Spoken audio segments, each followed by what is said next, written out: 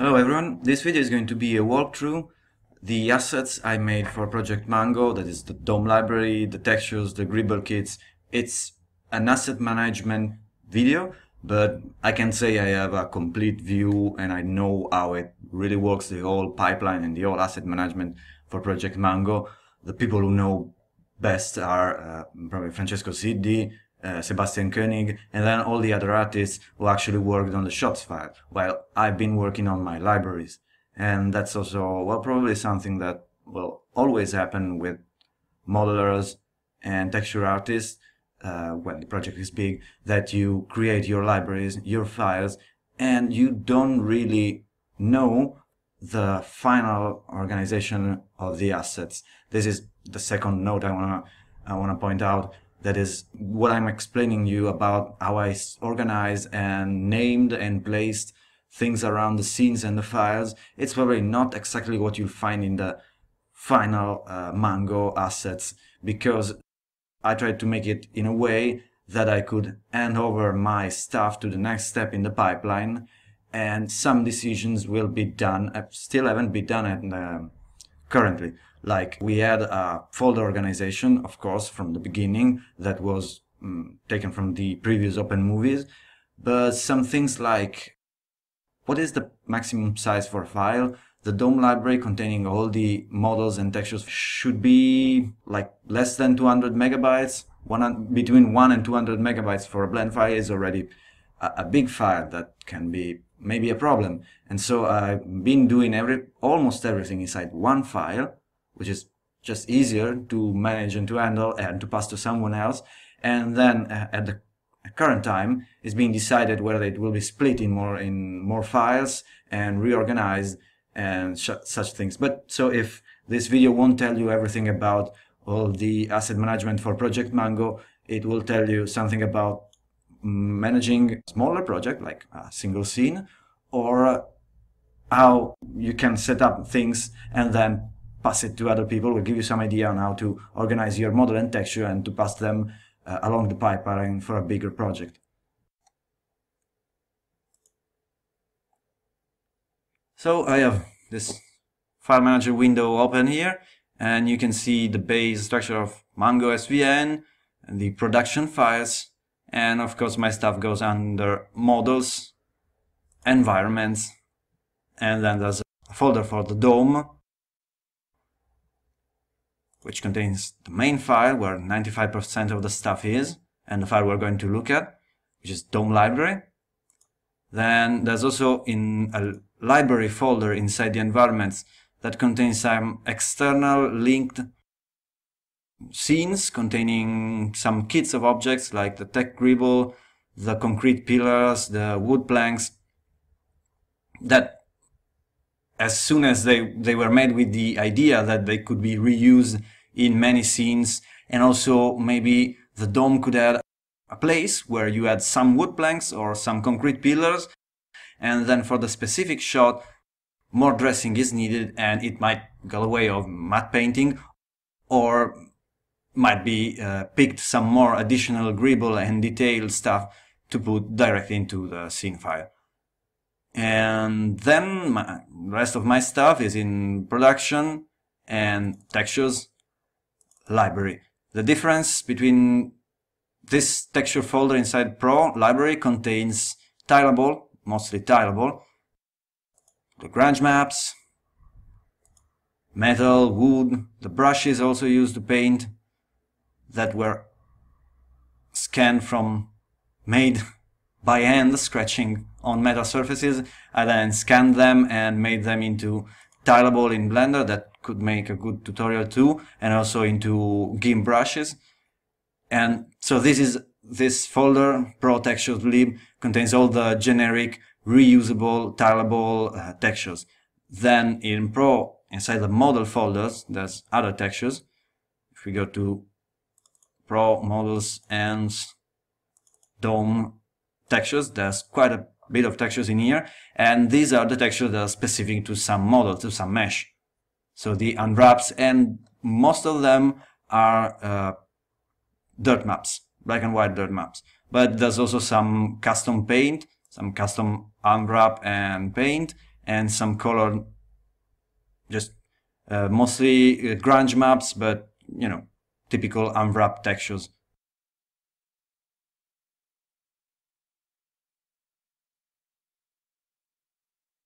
So moving on into the DOM file. The organization inside the DOM file is divided first of all into scenes.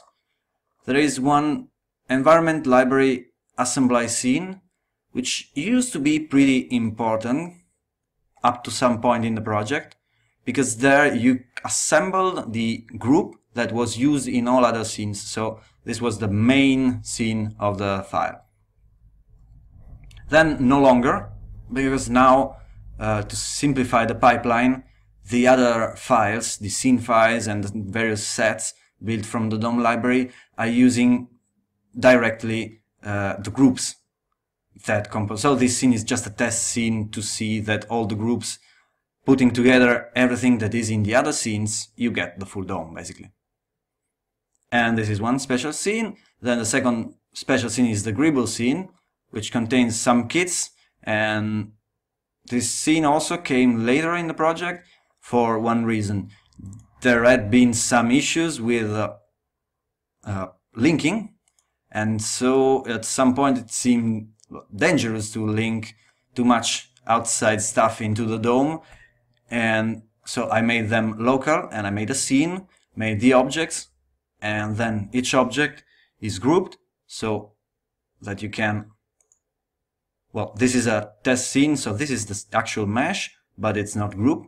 And then here you have some groups in the origin, and by making these groups with these prefixes, we'll see them later, you can then go to any scene and just start adding this kind of gribble, like basically like this. You either switch it from here, from the duplication group, or you generally basically go, yeah, Shift A to add something, add a group instance, and then you try to remember which is the prefix for the kit you want to use.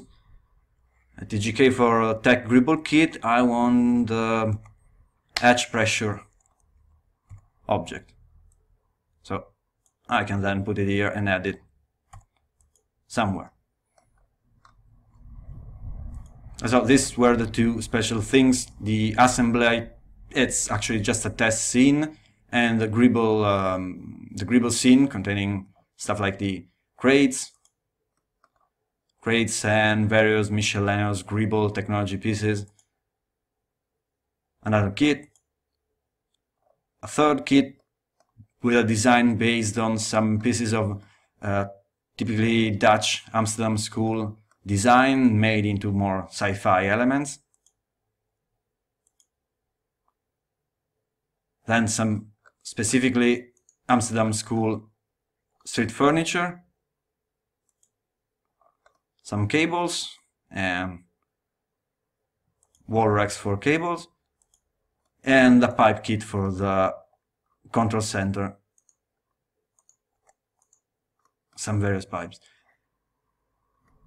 Now inside every scene, the organization I followed for the layers, you've seen I've been jumping on top and bottom layers, and that's what I generally do. I keep in the upper row of layers the good stuff, the actual stuff that is used somewhere in a render, and in the bottom the stuff that is good. It's not a trash bin, it's these are actually instances of the mesh you find in the groups, but that I'm just using locally to test, or that might contain the modifiers unapplied. So every time I need to update something, I go to the original with the modifiers, I can tweak it easily, and then I apply them, make a copy it to the actual upper layer, and group it into a group.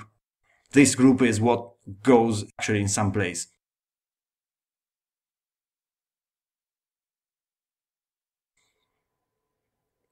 And also about layers, I generally go from the first to the last, of course.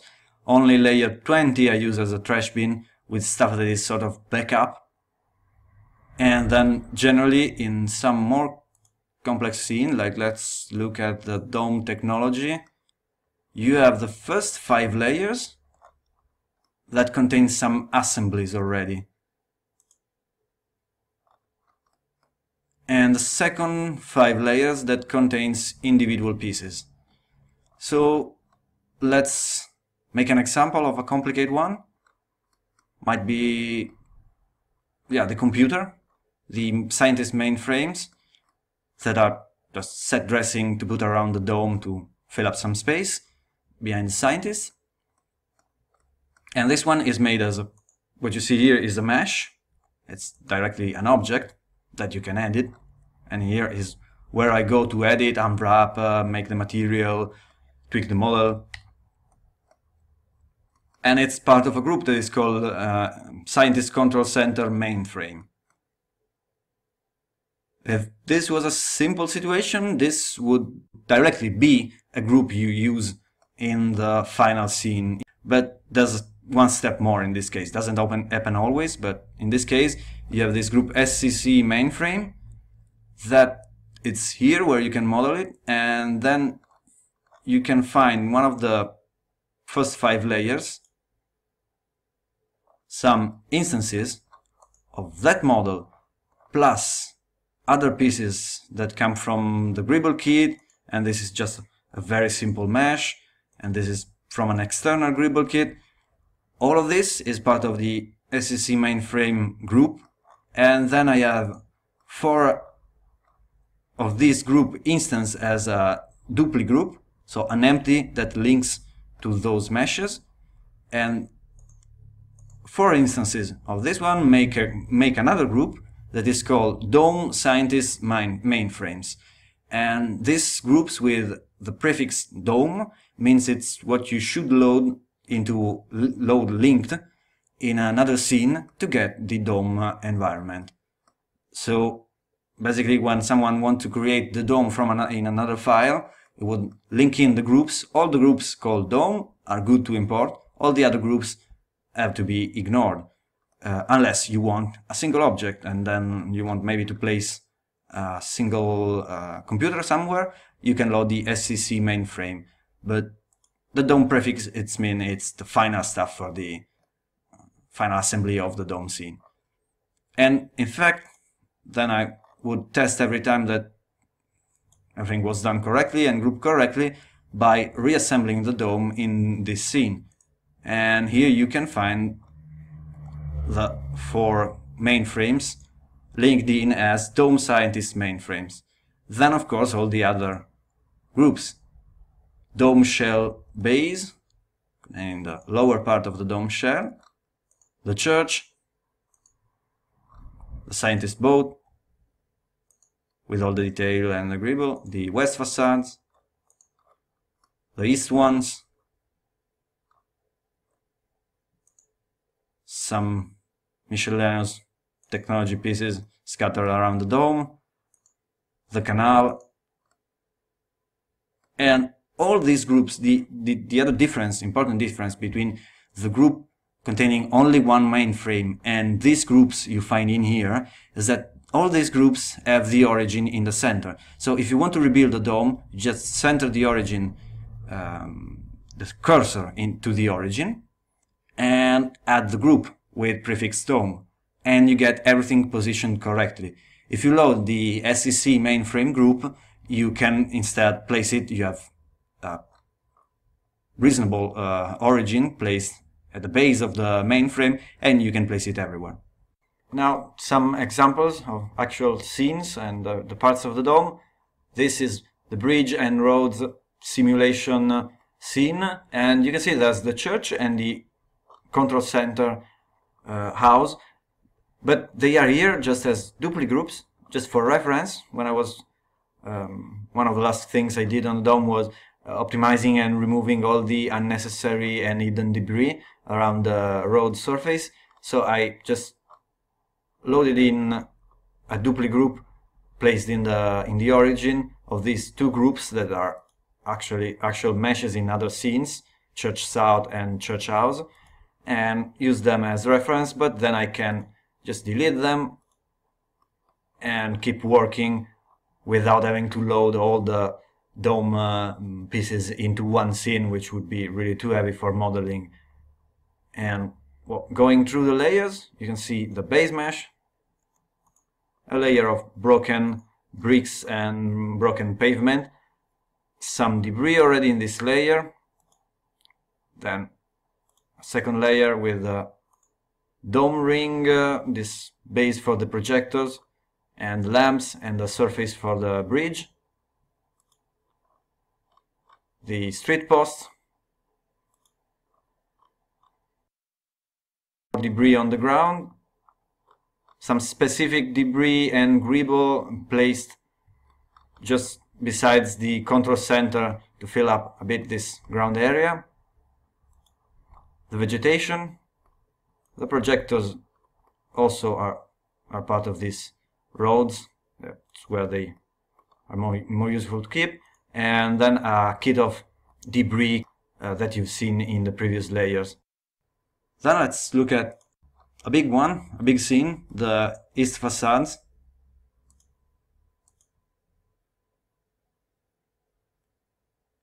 And this is also an interesting one to just have it render in the viewport. You can see that this is just a modeling and texture testing setup, but there is still, generally there is not a camera in these scenes, because I wouldn't render anything from these scenes, but there is two environments. I would generally only test using viewport render, interactive viewport render in cycles, but with two environments. One was a soft diffuse environment that would show me the textures as they look in a situation where the diffuse is very strong and there's little specular, or more properly glossy, talking about cycles.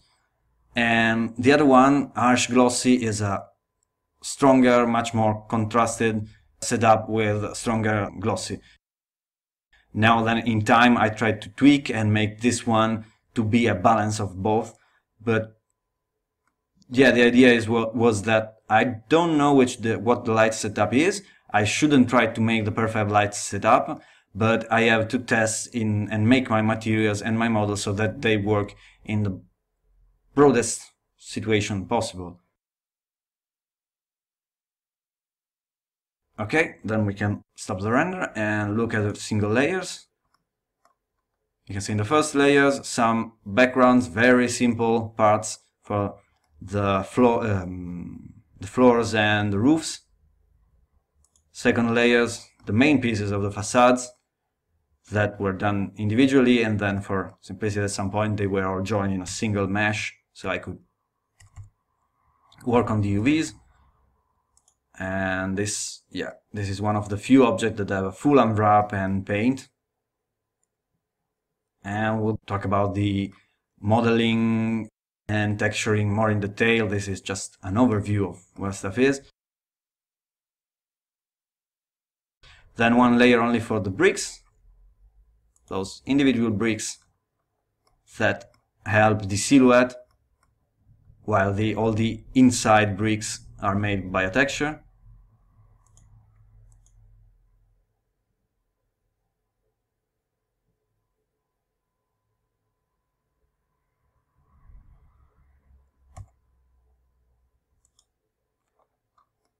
Then a layer with all the windows, and you can see that a lot of these windows, even when they are slightly different, they are the same exact mesh linked and then deformed by a lattice.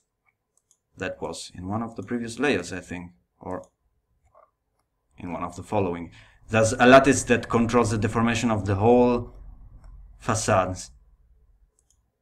And that was added at some point during the work. Initially it was deformed manually, but then it was really good idea to add a lattice, because that makes it way more reasonable to handle.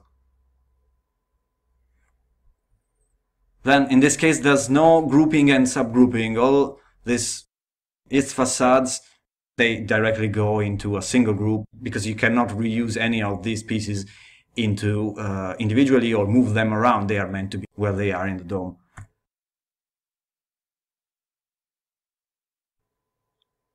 And this is, I guess, the last layer of custom meshes.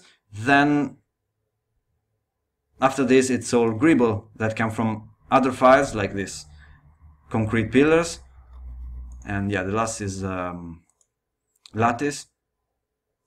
And you can see here it's all the Gribble that comes from the Gribble scene as duplicate object.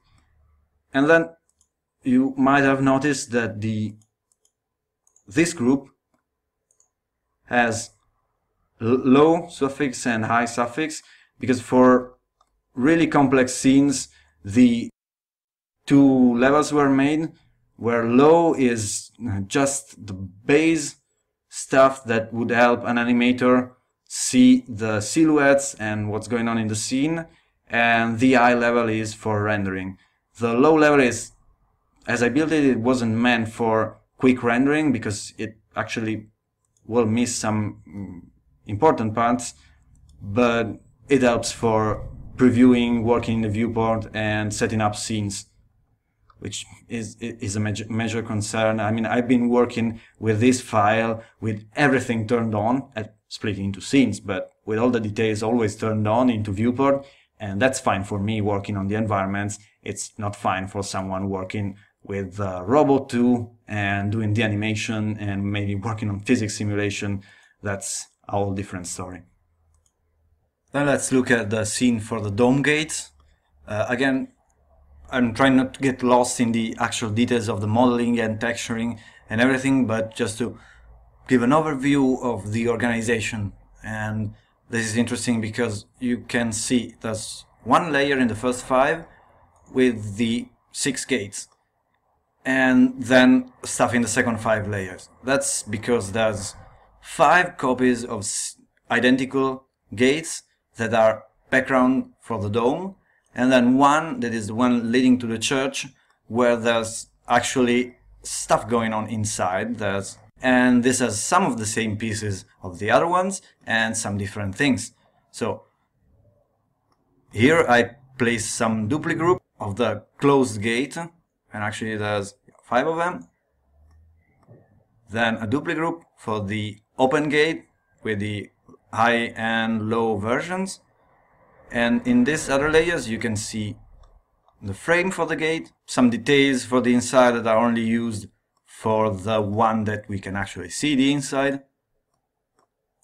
There's also this walkway is only for the open one, and the Gribble that is only used in the front, the inner part towards the inside of the dome, is used in all 6 gates, and the outside is only necessary for the one that leads to the church, where we can see the outside of the gate. Then it's instanced. And the cap is model 1 in position, and then used closed for the closed gates and placed beside the open gate inside the church. And the last scene is an important one, the dome shell. That is the very structure of the dome. First layer, there's the external layer of the dome shell, which is just a geodesic dome. Then we have the base ring with these objects, duplicate groups, and here in the first of the second group of layers there's this actual meshes for those pieces. Then the intermediate layer, that was the interesting part, a nice challenge to get the concept art by David Revoix into a detailed architecture, keeping the same graphic impact of those shapes and patterns. And then the inner layer is the panels, where you can see them. They have been placed, simple geodesic dome mesh, using particle system to do basically the same as duplicate, but I always find it easier to place using the particle system to orient the single panels. And then they were applied, so they are now instances, and shell, just the construction object has been removed. But you can still edit them, meaning that you go to this layer and you find the 16 variants of the dome panels with some different damage and some different accessories that are then instanced around. Then this layer just has some connectors for this grid between the panels and the construction layers. This is a low detail version of the panels for reference. And then in the last layer, one last addition was this stairs that give a much better sense of proportion and the size of the dome.